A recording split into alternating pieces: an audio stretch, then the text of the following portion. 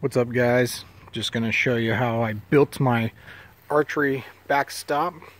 You can see I got my deer out here that I've been shooting at and some other targets that I've been working on. Got some straw bales underneath showing where it's at. As you can see, I used 4x4 posts, some brackets on it, and then I sunk some bolts, some lag bolts down into it. I put some hooks on it so I could hang my bow up. On the top I just got the 2x4s going across. You can see pinching the mat that's 3/4 inch thick. It's a horse mat that you can get at any farm ranch store. And then I use lag bolts going across it. Got some little bit of hooks on the end of them so you can hang like pullers, things like that.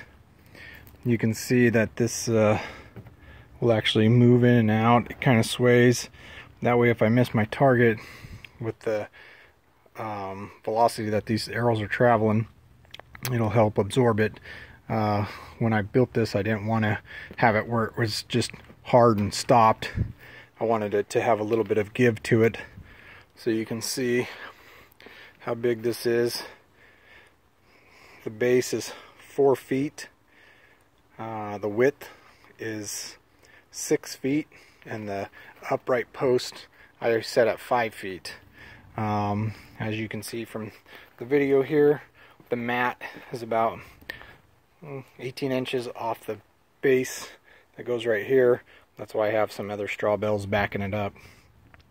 More than likely, if I shoot where it's low, I'll hit the dirt, but if I shoot high, then I got my backstop.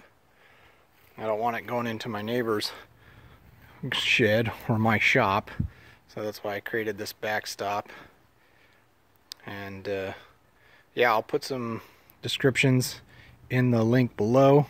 If you have any questions, just hit me up, and do me a favor and subscribe to the channel. Make us both happy. Any questions, just leave them in comments.